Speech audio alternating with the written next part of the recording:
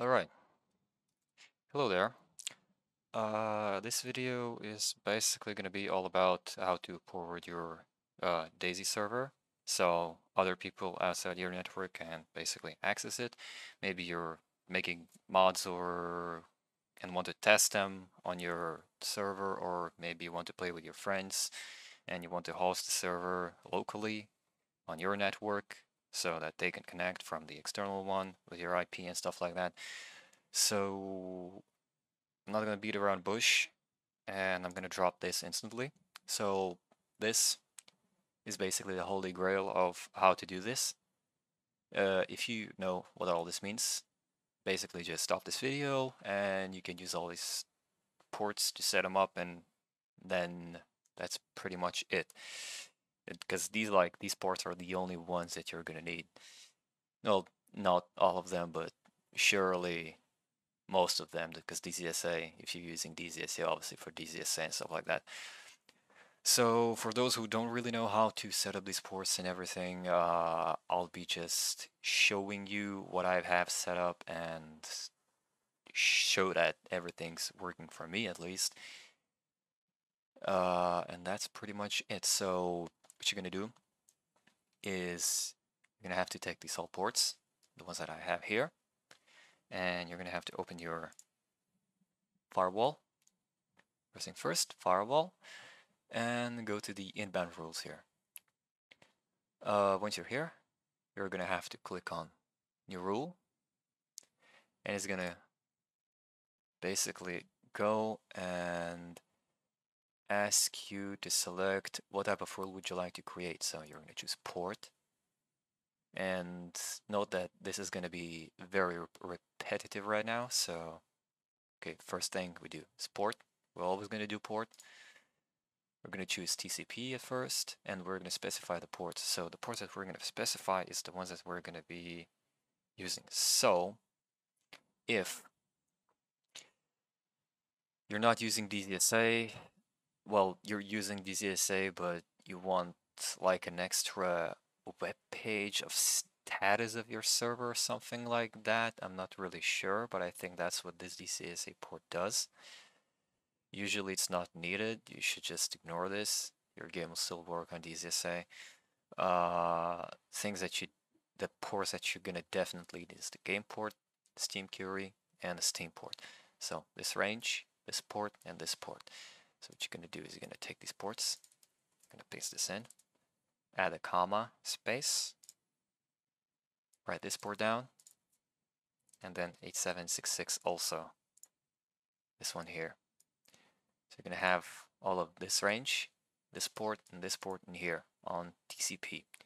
You're gonna go next. You're gonna do allow the connection, make sure it's on allow the connection. Everything checked, name, DayZ, whatever, and then click on finish. And you're gonna create one. Now what you're gonna do is you're gonna create new rule again. You're gonna go to port again, next. You're gonna choose this time UDP. Input the exact same ports. This range, comma, space this, comma, space this. I'm gonna do the exact same here. It's not letting me, but basically the same stuff here. You're gonna go to outbound rules. Once you have those two set up, you're gonna do exactly the same thing here as you did in the inbound rules. I'm gonna choose port, this, TCP or UDP. You're gonna enter here. I'm gonna provide only this, but you should provide this and this too after the comma, obviously. So for TCP, on the outbound, it's gonna block the connection, gonna be set like on default, so you make sure to check allow the connection. Make sure it's allowed connection. I'm gonna go next, give it a name, blah blah blah, and it's done. I'm gonna do the same for UDP2 in this one. Same thing here on UDP. Ports, allow the connection, and so on. So in the end, you're gonna have something like this. So you're gonna have like DayZ server TCP and DayZ server UDP, where all of these 2302, 2305, 27016, 8766 ports are all allowed, both TCP and UDP. You're gonna do same for outbound rules, which is the same thing here. Same ports exact same way. Once you have this done, that's it. Your firewall rules are set up. Now what we're gonna do is we are gonna go to a web browser. We're gonna open a new tab and we're gonna type in the address bar your local IP address of the device that is gonna be running the server basically. And if you do not know how to find, you can just Google it, how to find my local IP address and something like that. And the videos or tutorials are going to show you perfectly how to do that. So mine is 192.168.0.1. Yours should be something similar. Sometimes it can look like this. Usually it's this, at least for me. Once you do here, you're going to be linked into a login page. So in the login page, you're going to have to find your router login details. So these are not this is not the password that you use to log into your router to get the Wi-Fi access. This is the router for the admin usually. So usually I think they're written on the router itself. I'm not sure. Maybe they can be changed by your ISP, internet service provider or some shit. But basically you're just gonna log in, find those credentials, because if you don't, you cannot proceed. You cannot have a DayZ server. That's it. Once you log in, you're gonna be probably in a very, very different place. Options are gonna be different. Pretty much everything's gonna be different. So the first thing to do is to find tabs. So these are the tabs. It could be anywhere on top for you, on left, on right side, doesn't really matter as long as you find like categories or tabs somewhere. It means you're in the right place. So first thing you have to look for is either something called firewall, virtual servers, or anything remotely similar to those terms. If you click on those tabs, you're going to see something similar to like names, interfaces, protocols, IPs, ports, and stuff like that. So if you're going to find that, that means you're in the right place. If you click on add in that page and you see all of this kind of stuff like names, templates, well, templates not maybe, protocols definitely, NAT loopback maybe, private IPs, remote IPs, ports for both of them, this is the right place. That means you're here, you have to do stuff here. So the first thing you do is you basically do the exact same stuff as in the firewall rules. It's just that it's a bit different. You're configuring the router's firewall basically. Well, yeah, kind of. So you give it a name. I do suggest giving the same names as in the firewall. Just you see how I name them. It's like DayZ server TCP, DayZ server UDP. So just name it DayZ server maybe or something like that. DayZ server 230.222.3.05 or something like that maybe, because for each port, for each different port, we're gonna have to define a different rule. So these are like one port category. So we're gonna give it a name. We're gonna enter our private IP. So basically this IP, but like instead of one, because one identifies the router usually. Sometimes it can be the 255, I think, or 254, something like that, but usually it's one. First one's the router. And this one's gonna be not the first, this one's gonna be your actual machine's address on local. So again, you have to Google that, how to find your local IP address. And once you do, you enter that local IP address. In my case, it's this one.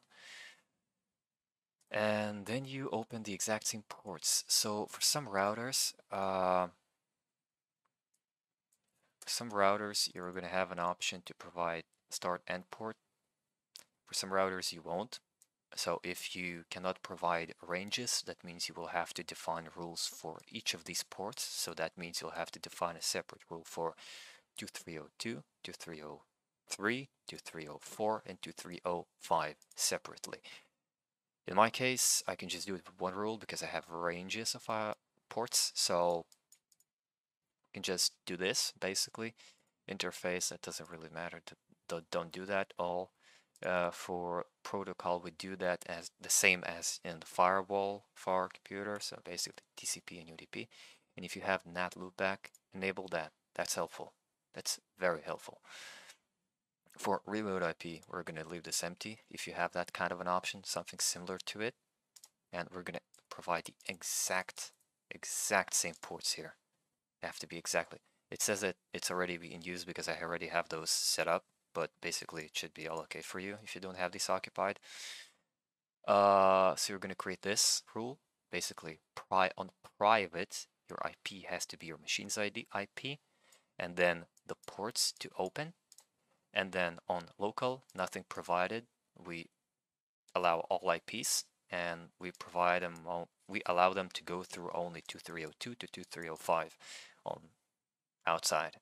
That's it for this one. Another one, you're going to create the second rules. You're going to name it DayZ server 27016. I like to do it like this. We're going to do TCP and UDP, enable NAT loopback, basically the exact same stuff here too. And you're going to do the port 27016, 27016 here. That's it, exact same ports. You're going to save that, you're going to have 2, and then you're going to do the exact same thing for 8766. So DayZ server 8766, and you're going to do your IP, and you're going to do your private port and public port. NAT loopback enabled, obviously, TCP UDP, don't forget that. That's important. So all these settings, you save it, and that's it. That's pretty much all of it. Now, once you're going to start the server, it should be visible on the DZSA launcher, definitely, if you check it with this one. So there's a DZSA launcher.com link. You go to here, you go to check your server, and you enter your public IP address. So your public IP address, you can just go into the browser tab, type my IP, and the first website popping out will most likely show you your IP address, the public IP. Once you know your public IP, you paste my public IP here, right? You paste your IP in here, then you add this colon, and then you provide the port. So it's usually D7016. So you provide this port, the one that you open, only this one. And once you do the check server, it's supposed to be green. Only if your server is running, and only if you started your server, it should be visible. Once you do this, when you check the server, you wait like a minute. You open your DZSA launcher, and you're going to see your server up. For the vanilla launcher, I think everything should be okay, besides some configurations, but yeah, everything else probably is okay. Not sure if I have skipped anything particular.